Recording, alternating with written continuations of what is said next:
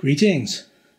What we've got here today are a pair of APC SmartSlot triple chassis. One is an AP9604 and the other is an AP9604S. And they look virtually identical, apart from the writing of course.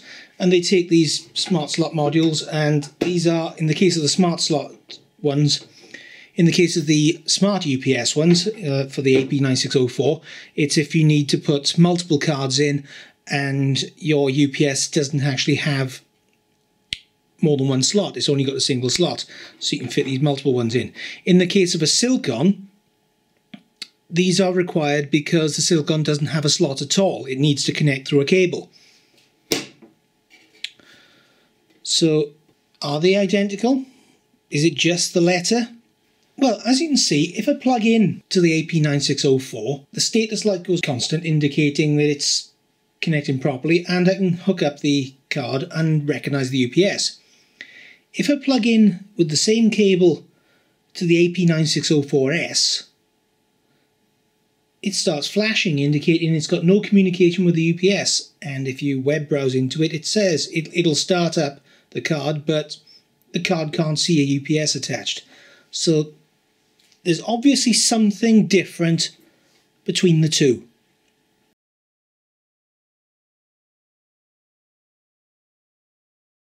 Let's look inside and find out. I've already taken the lid off the bottom of these. And as you can see, there's something quite different about the two cards.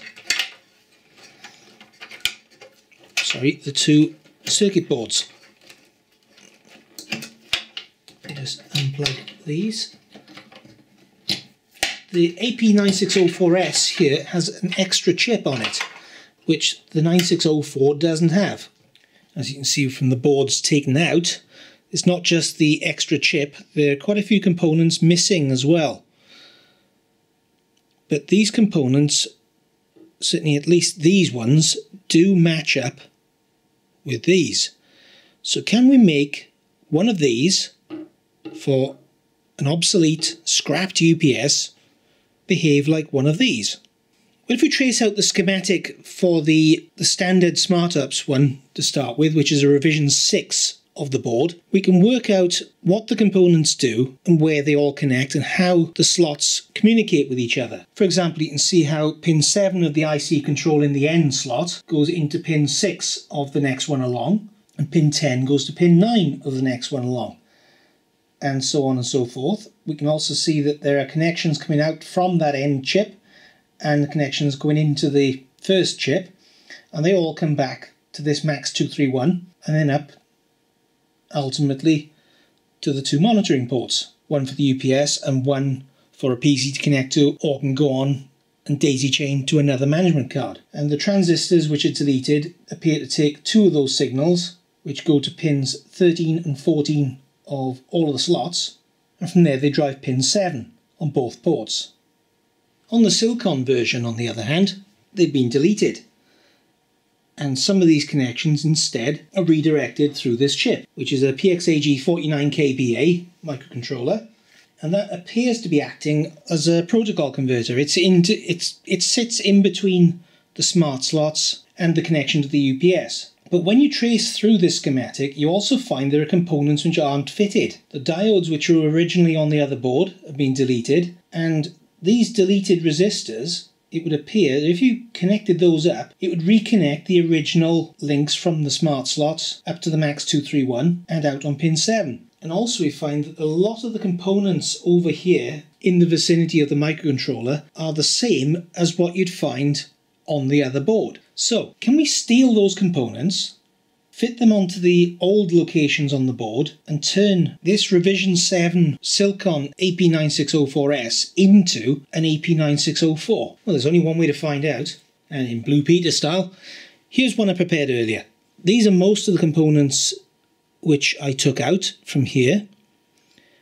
The rest all got reused over on this, which meant the only things I needed to find were 4 1N4148 diodes, 2 3K3 resistors, one in this board and one on this board, one 10 nanofarad capacitor and a 2N2907, which I couldn't find, so instead I've used a BC327, which is pretty much the same, but the pins are the other way around, so I had to mount it backwards in the board. But does it work? Let's go find out. You can see this is the board which has been modified. It's missing this chip and a whole lot of components here, and the extra stuff is fitted there. So let's plug in. We get a green light, and the management card is booting up. So let's start pinging.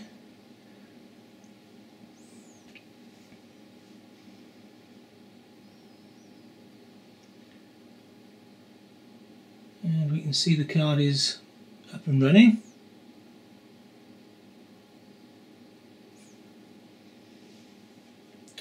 So let's try accessing it.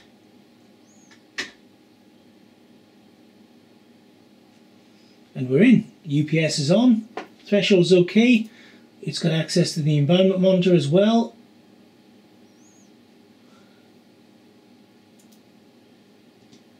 I've got access, and I could, if I wanted to, turn the UPS off from here, but I'm not going to because, as you can see, I'm still rendering in the background. So, can you convert it? Yes, you can. How much? Well, for £3.87 from Maplin, you can buy all the components to convert one of these from a Silcon to a standard unit. If you shop at RS, you can spend £3.53, including VAT, and you can buy enough components to do 5 of these, and you'll have 5 transistors left over. Choice is yours. Hope someone finds this useful or interesting or whatever. There will be some links in the video for the part numbers which are required. I'll try and get the schematics up on Google+, and also I'll put some links into some useful bits and pieces I found on the net.